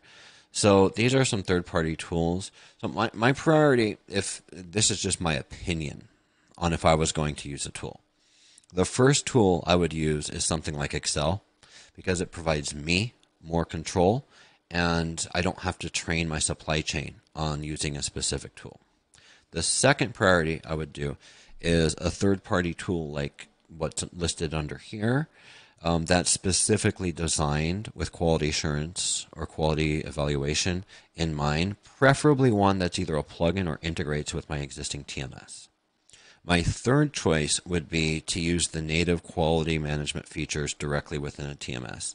And that's just because, and this is, hot take right here, like they're not there yet. I think TMSs are getting better every single year, and they do a lot of things really well. One of the areas where I don't think that they're going to be great at ever, really, is the quality management and quality review and the LQA. And I'm sure that's going to anger people watching this, some people. But here's why. Not because they're not good at what they do, but because all of the stuff that we've been talking about, quality is dynamic. Quality doesn't mean the same thing for every client. So it's very hard for a company like XTM. XTM does a great job as far as TMSs go. XTM does a great job as far as having quality and review features built into their system. Right? And we'll talk a little bit about it next week when we get into part 2. But nobody's ever going to be able to build one tool that meets the needs of every language quality program for all of the reasons that we've been talking about here, because they're so different. So that's just all a fancy way of not answering your question, I think. Thank you, Fabricia. Going back to the comments, thank you, Fabricia, for the typo pointing out. Syed says, what should be the volume considered for an LQA percentage? So what volume would be a good percentage for an LQA? Standard 10%. 10%.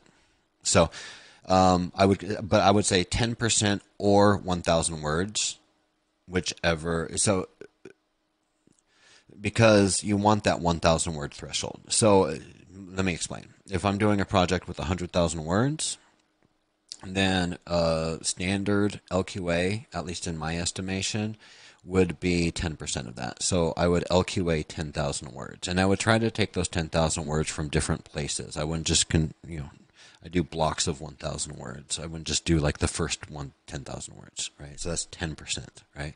Now, if I was doing an LQA of 5,000 words, I would do 1,000 words, which is actually 20%, right?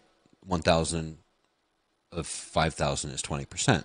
So I'm going above, but that's because I want to get that minimum threshold of 1,000 words. If I go below 1,000 words, then my severity level, my penalties and my severity levels, they get really wanky. It gets really wonky. It gets really wonky because that's, one error accounts for more when you're only queuing 100 words than it would if you're queuing 1,000 words. Because at the end, when you're calculating that final score, you're taking the total number of errors, you're multiplying them by multipliers based upon your QA framework and your severity levels, and then you're dividing by the total word count reviewed, right? So the lower that word count, the more sensitive the calibration is on the final score. Cool. Thank you. Oscar, these QA people can't help themselves. Fabricia. Oscar asked Fabricia if she's running my QA presentation. She probably should be. She probably should be. All right. I'm done getting distracted with chat. Where was I? Oh, yes. KPIs per language group. And I think we spent enough time here. So, I mean, I've already said all this. Therefore, because not all languages have the same level of... I hate this. I might change this. I hate this talking about language maturity because it seems like I'm making a judgment call about different languages. So I'll try to find a different term for that. But because not all languages have equitable representation of governing bodies, then they shouldn't be held to the same standard, essentially. I think we've covered that. So go easy on your Cherokee linguists, guys. A, because they deserve it, and B, because there's not many of them, so don't piss off the ones that you know. Some style guides, probably should have talked about this in the previous section, but I can't go through an LQA program presentation without talking about style guides. We don't need to go too much in depth in here. I think most of the folks in the audience are going to understand what a style guide is. It's essentially a codified guide to style. And, you know, if you're working on a project where you have one translator, and that's it, one translator translating your content, well, that translator, you know, they know what the voice is. They know what terms they've used before. They know what tenses to use. They know the formality that needs to be used and the general grammar and style and all of that stuff. And so the need for a style guide isn't really there. Now, the larger the program, the more the need for a style guide is. Think about it. If you need to translate 100,000 words in 5 days, you can do that. You can do that with some vendor management and project management. You just split up the work to a bunch of different translators. Hopefully you're translating in the cloud with real-time updates to the TMs and all of that stuff. But it can be done, but it's going to require multiple translators working on that content, or just robust and good MT output. Or combination thereof, right?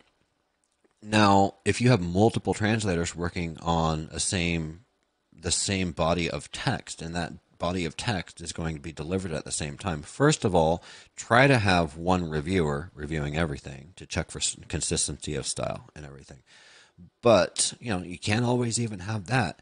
This is where a style guide comes in handy, because you can tell all of the translators and train all of the translators ahead of time, this is the style that you need to use. This is the style when it comes to, you know, just general style, grammar. Here's how we format dates. You know, here's how we format punctuation. Like, our product names capitalized. I mean, just something like that, right? Just something as simple as that. Our product name's capitalized. If there's no agreement, and that agreement isn't recorded into a style guide, then mistakes are going to get made, essentially.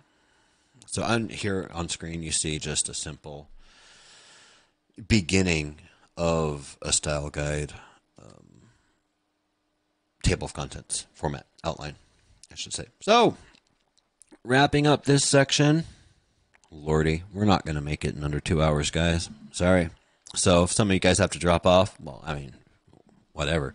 But looks like this is going long. I apologize, but we're going to end here with reviewing the last section. So talking about this planning, we've been talking about QA planning, quality management planning.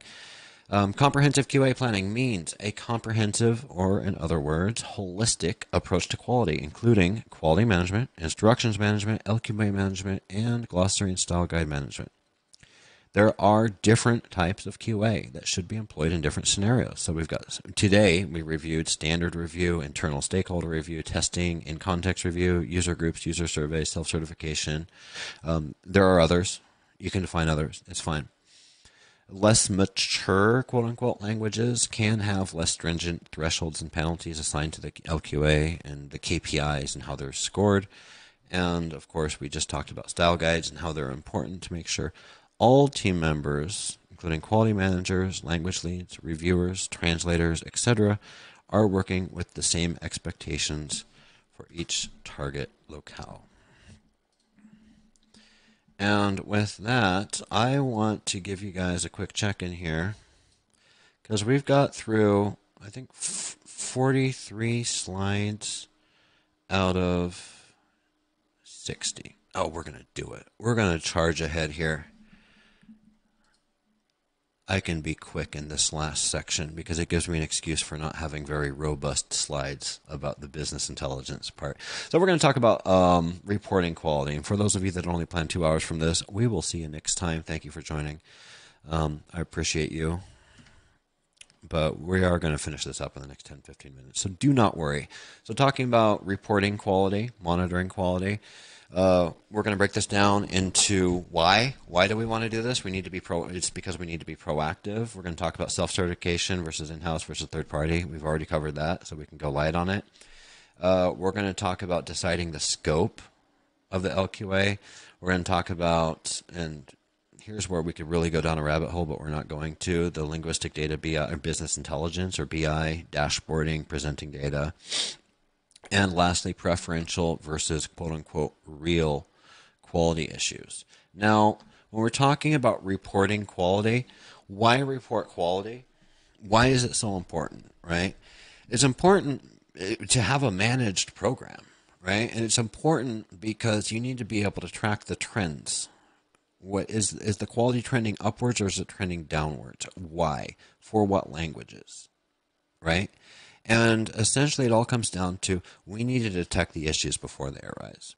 Think about it. Let's go to an extreme here. Let's use the extreme of full QA of everything and full reporting of everything, or no QA whatsoever. There's no reporting, no QA.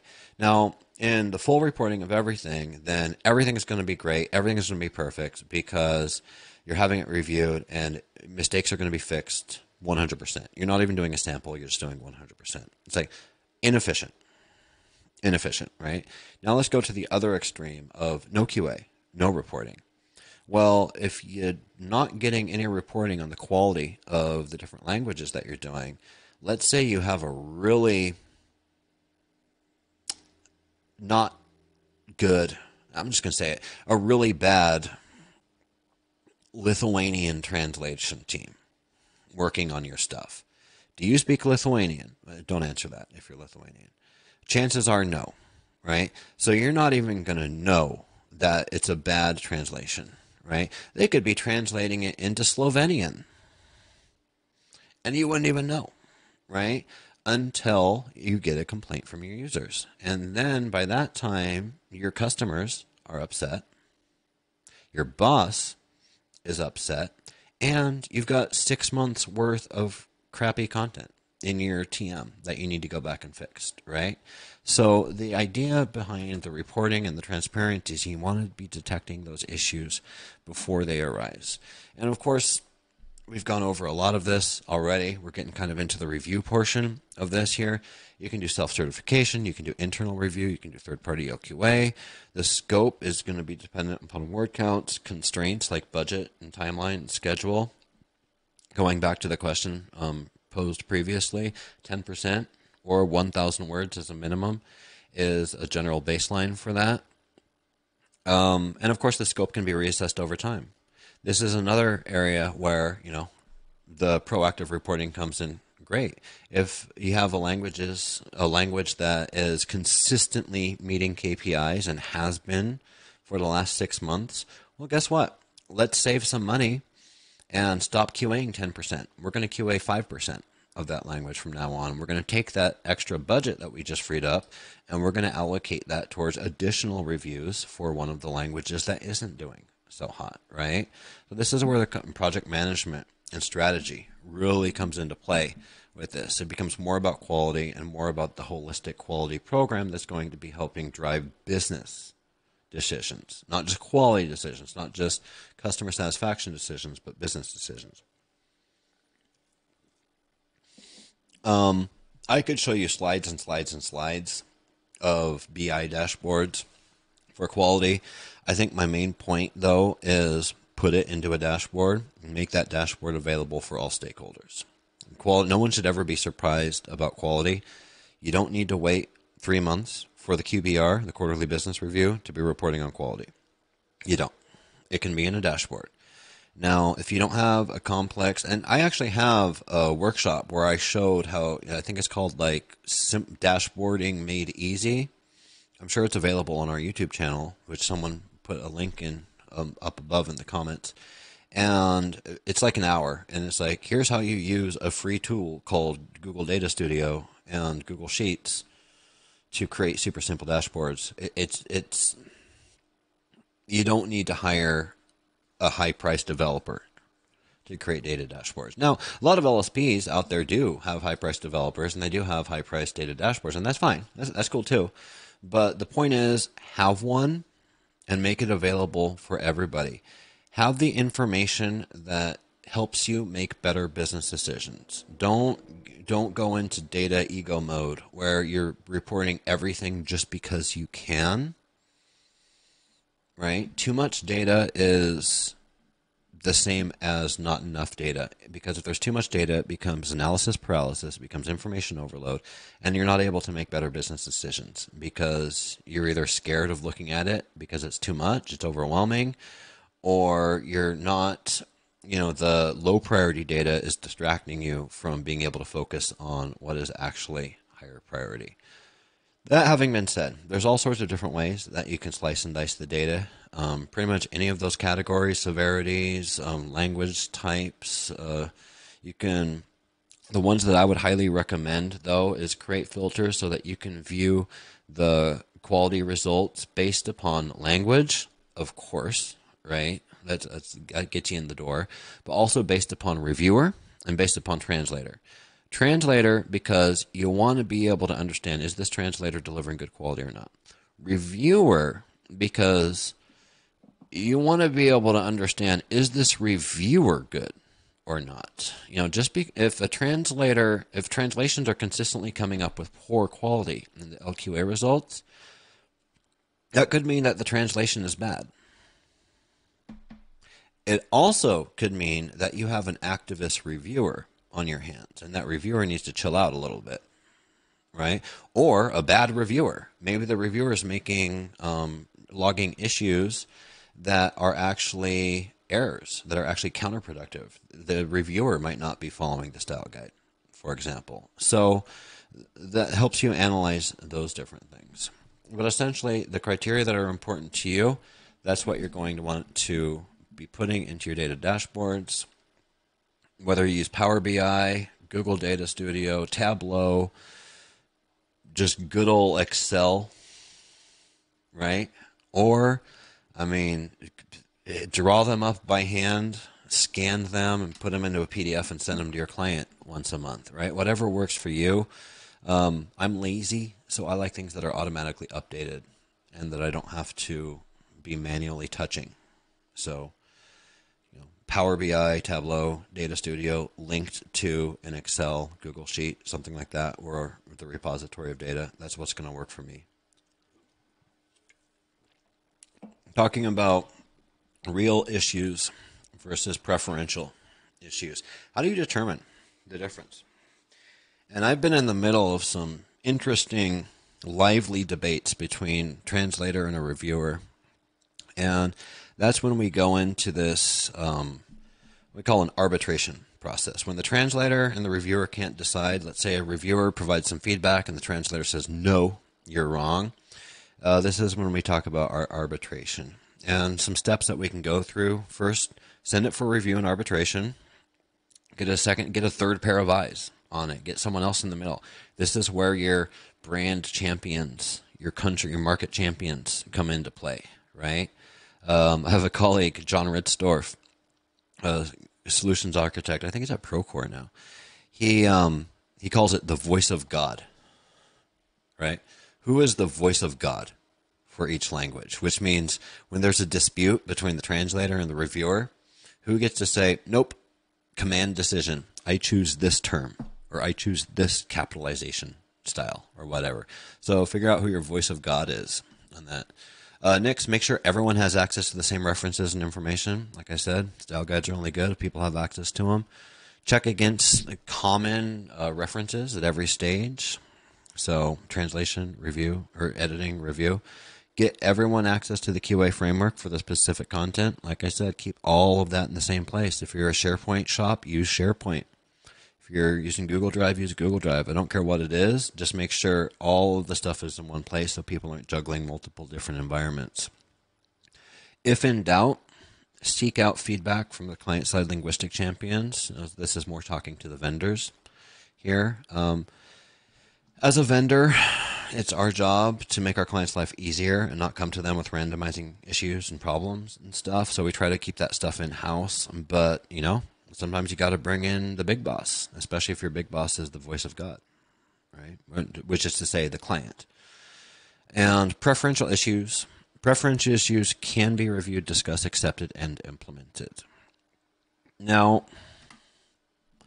which is to say, and the whole point behind that is just because an issue is preferential doesn't mean it's not a good advice, right?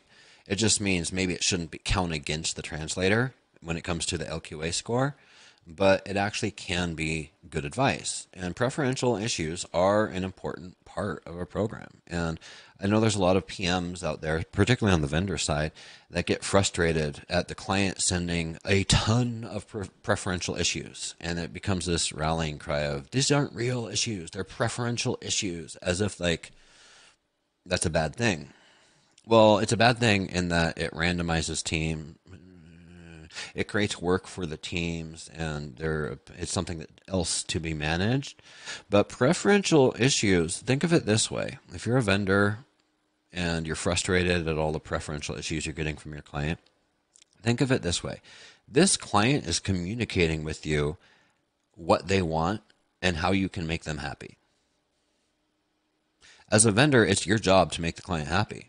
So what more can you ask for? And then the client clearly stating, this is what we want. Now, this is assuming the preferential issues are reasonable and not rewriting the text, and they're consistent. They're not, changing things back and forth all of the time. It's making a bunch of assumptions.